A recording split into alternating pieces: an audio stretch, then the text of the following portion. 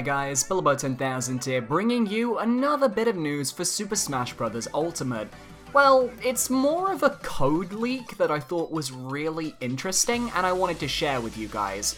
So yesterday, a leak appeared on 4chan and it looks like a code that looks like it's been drawn on an Etch-a-Sketch and nobody really understood what it meant. So it got shared on Smashboards and everyone's been looking at this line art, for better term, trying to figure out exactly what it means, and then a user by the name of Levy22 managed to crack the code.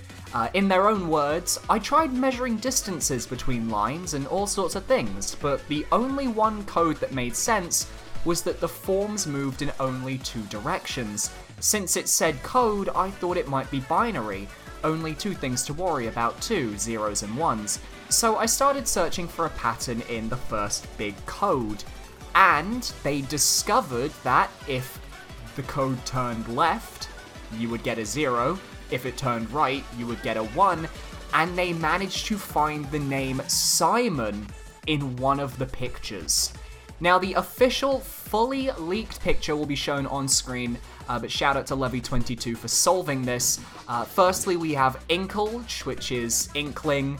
Then we've got Ridley, which is Ridley. We've got Wadi, which means Waddle Dee. We've got Juniper, which is the Japanese equivalent of Decidui.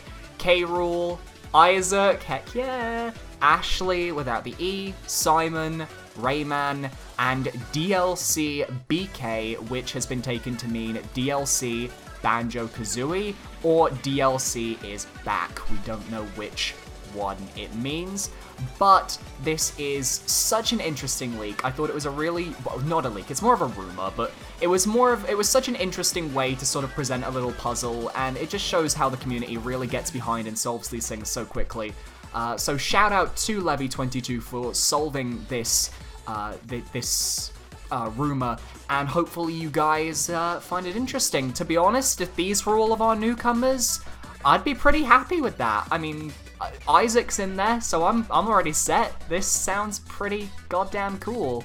Although I'm pretty sure it's fake because DLC Banjo-Kazooie wouldn't make sense because Sakurai usually doesn't plan DLC until after the development of the main game is created, but DLC is back. If that's what it means, then that could possibly be feasible. So, while this probably isn't our final roster, I think it's a pretty interesting thing regardless, and I found it pretty interesting.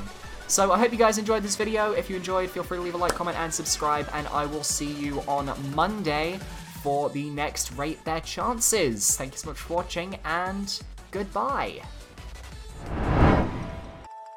Hey guys, thank you so much for watching the video. I hope you guys enjoyed. I want to give a quick shout out to my Patreons. You can find their names down below. You guys keep me going each and every month. Thank you so much for your support. If you guys enjoyed, make sure to leave a like, comment, and subscribe, and I will see you next time.